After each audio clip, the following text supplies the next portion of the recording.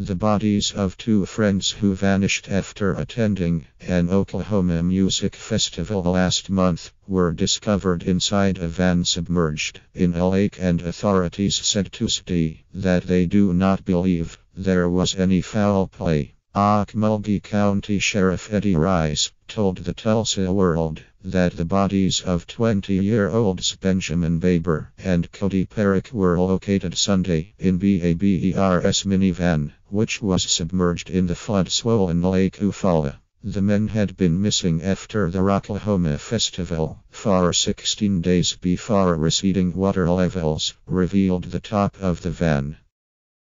Mays County law enforcement officials and volunteers conducted a search on more than 400 acres around where the festival took place. Family members say Baber and Parrick had 3-day passes for the Rocklahoma performances and were planning to be there for the entire weekend. Family members said the men had been best friends since they were in a pre-kindergarten class together. It's unclear how the vehicle ended up in the lake, but Rice said Baber was a very inexperienced driver.